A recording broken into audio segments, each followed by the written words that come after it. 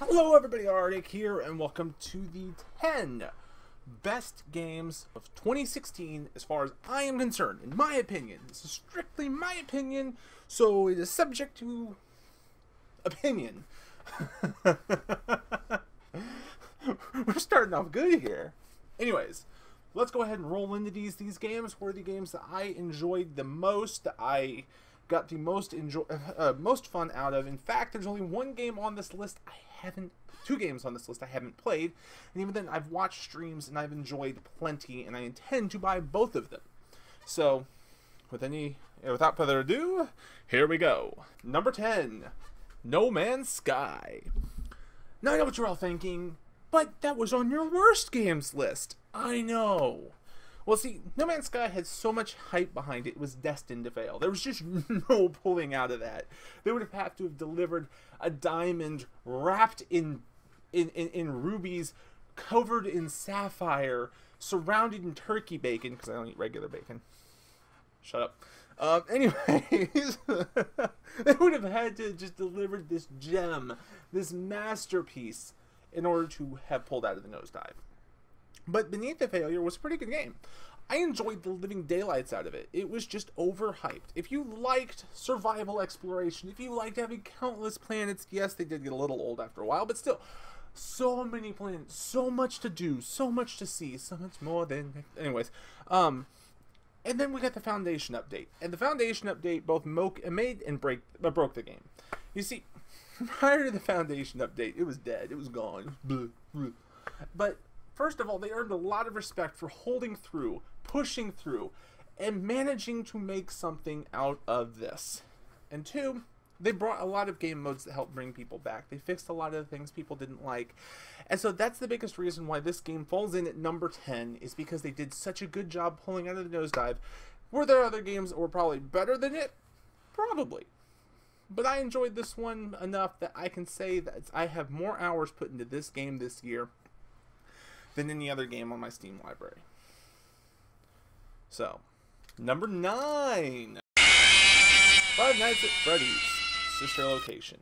Now, this was the newest game by Coffin.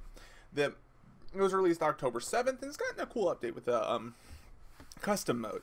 But the biggest thing is it completely revolutionized the way the franchise was built.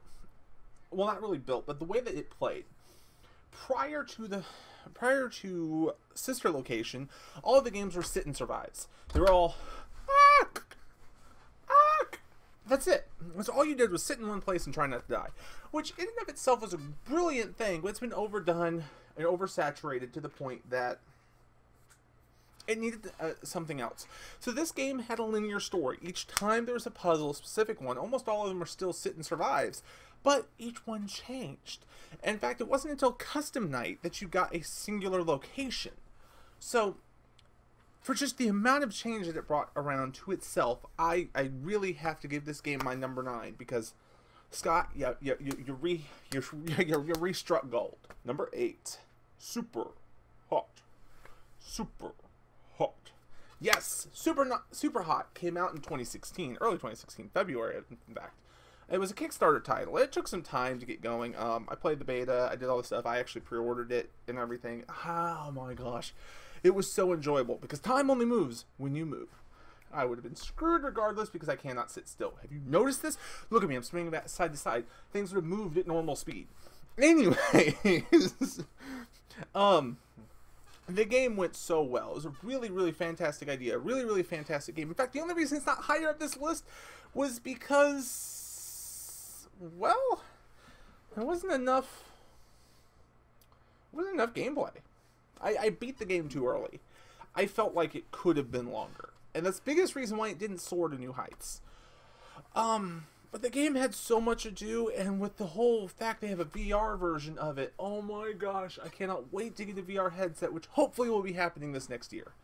So, oh my gosh, and as soon as that happens, oh, this game's gonna get me all over again, just because Super Hot, so fun, so fun. Number 7, Pokemon Go.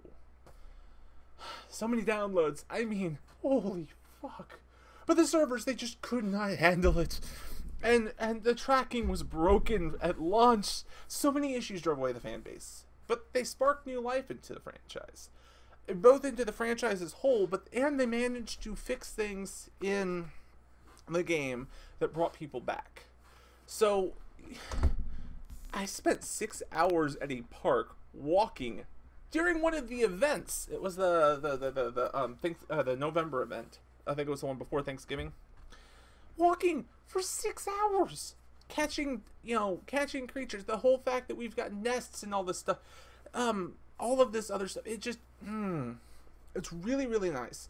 They did a lot to fix it, and this game did a lot to revitalize a franchise that, while it wasn't dead, certainly could still have used a little bit of help. Number 6, Stardew Valley. A game that feels more like Harvest Moon than I care to admit. In fact, it kind of was made because of Harvest Moon. My gosh. Stardew Valley was a fantastic game. I love the Living Daylights out of it. I think I'm going to probably play it in a stream one of these days because it's just a game I love so much. I've made a couple episodes playing it, but other than that, I play it off on my own free time just because it's not a game I feel is good Let's Play material. Maybe stream material, but not Let's Play material. But, oh my gosh, it sold over 1 million copies. Well over 1 million copies. And for the first couple months, it was one of the best-selling games in Steam, on Steam. It was fantastic, even with the low graphics and everything. It was just, there was so much to love about this game, and I was so glad it came out. Number 5, World of Warcraft, Legion. Yes, this is an expansion, but this expansion brought us a new class, a new level cap, yanked us out of our damn garrisons, and relit my interest in WoW. Prior to Legion, I had lost all interest in WoW. I got to the end on Warlords, I capped out 3 characters, just trying to stay interested, but even capping out the first character, I was just like, ugh. And I played a little bit here and there because of Steph Signetti on her server, where I've almost capped another character. No, I have capped another character, but I did that in Legion. But other than that, I was done. This expansion's pre-sold. Pre-orders sold 3.3 million copies, and I was one of them. It out-pre-ordered Cataclysm. Holy shit. This expansion gave new life to an MMO that was dying, and it makes me so happy to be able to put it on this list, just because a game that I've been playing since Wrath of the Lich King may last just a couple more years. Number 4, Doom. Doom. Doom reignited the arena shooter. It rebooted the Doom series. It showed us what games in this style could be like, and that they could still rock our socks off. It was the second best-selling game in North America and UK at release, literally losing out to Uncharted 4, just an established franchise done by, by a fantastic dev company. So yes, id Software, fantastic dev company, Naughty Dog. Holy, I mean, it was just, it sold over 1 million copies by August. It did fantastic. The game was amazing. It was action-packed, got your blood going. Everything about it was just go, go, go, destroy, kill. Oh my gosh, Doom. I loved it so much. It's such a, Number 3, Pokemon Sun and Moon. Pokemon Sun and Moon is one of the fastest selling Nintendo games in all of Nintendo history. And I mean, period. It sold over 10 million in the first week. Well, it shipped over 10 million in the first week, which, holy cow. They've done multiple events to help keep things going. They did a lot to revitalize it. They did a lot to just shake up the foundation of everything. And it thanks to Pokemon Go, which relit the entire fan base, it's just like soaring to new heights. It's doing fantastic. Number 2, Final Fantasy 15. Now, this game went through development hell. It began development in 2006. It went through multiple titles. It went through all this other stuff. So many delays. It took forever. But unlike Duke Nukem, the 15th installment in the Final Fantasy series actually did good. It looks good. It came out not looking like a dated piece of junk. Oh, it was loved on release. It sold really well, topping the Japanese charts, with selling almost 700,000 units in Japan alone It is the second biggest selling Final Fantasy game since Final Fantasy 13. The Final Fantasy Bro Trip. The Bro Road Trip. Number 1. Overwatch! Now don't kill me for this one, but the team-based multiplayer first-person shooter game by Blizzard Entertainment, a company that everything they touch turns to gold. I mean, even when they fail, they do good. The game's open beta drew almost 10 million people. That's for the open beta. What the clusterfuck? There's just no... What? It rocked out several 10 out of 10s from reviews. People just loved it. It has a 90 to 91 across all 3 platforms when it comes to ratings. It sold over 20 million copies, putting it in just over half a year. It's already in the top 50 best-selling games of all time. It did that well. Holy cow, I just cannot wait to see where its numbers are like next year.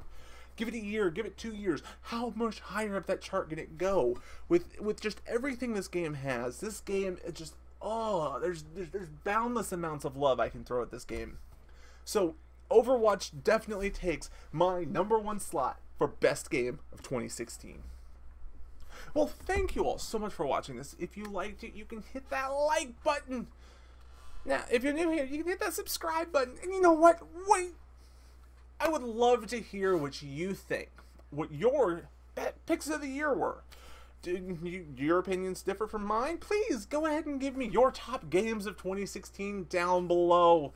I would love to hear your guys' thoughts. I got some good input from the worst games. Let's see what we can get from the best games. But anyways, until next time, you guys have fun. I will see you later. See you guys next year. Bye, guys.